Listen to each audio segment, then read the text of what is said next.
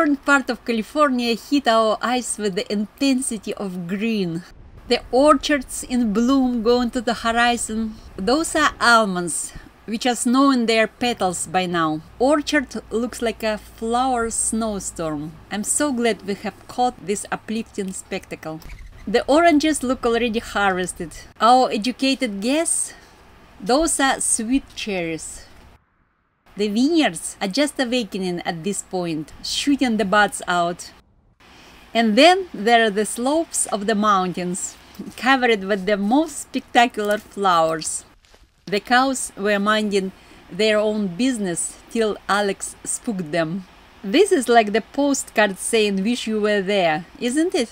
Poppies are my ever favorite. I'm always getting super and overly excited when I see poppies. They were closed for the night and I was trying to catch the opening under the sun. I think that was the spring prime time we have caught here. And everyone, including lizards, birds, bees, bugs, are celebrating it.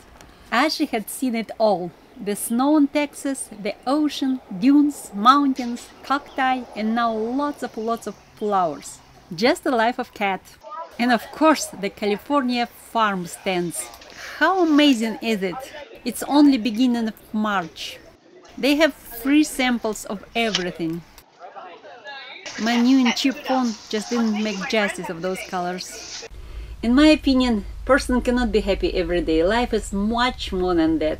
And here I was for the last 5 months, smiling ear to ear like a village fool. I guess I had just the best combination of everything.